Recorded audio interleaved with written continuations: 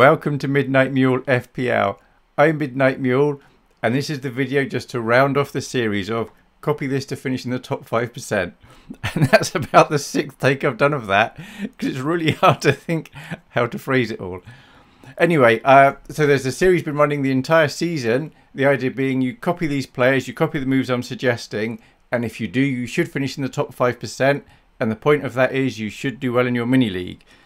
So what I'd really appreciate is anyone who has been following this, whether it's been for a few weeks or longer, if you could leave in the comments for other people to see, did it work for you? Did you do all right? Did you enjoy it? Was it nice and easy to follow? And also, if you've got any ideas how you need me to improve it in the future, apart from better choices, I mean, realistically. No, I've got some ideas of what I want to do because it takes me hours to put the videos together. Even after the research, might be like 10 hours to get the videos ready, and then I got to record and edit, so I need to make that an awful lot smarter. But please do leave comments if you've been doing this to say how it went for you and if you're pleased with it and if you think you might do it next season. Now, I'm aware people don't really want to share this channel because if you're doing it, why would you want your competitors to know about it too? So I've shot myself in the foot a bit of that one. Anyway, I'm going to quickly go over, very quickly, how this game week went.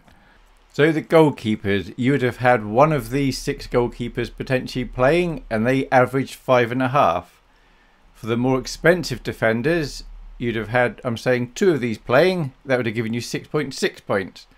For the cheaper defenders, you'd have had 2 of these playing, which would have been an average of 8.3.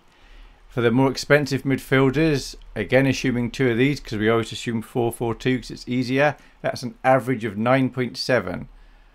For the slightly cheaper midfielders, I'm assuming 2 of these. That was an average of 4.4, so not so good. For the expensive forwards, I'm assuming 1 of these, which averaged 9.7. And for the cheaper forwards, apart from Watkins, none of them did anything, really. So that was an average of 3. For your captain choices, you'd have had 1 of these, so we had the points again, because captain points gets doubled. And that's an average of 9.5. The global average for game week 38 was 40. The worst you could have done following the system was 20. The average was 56.7.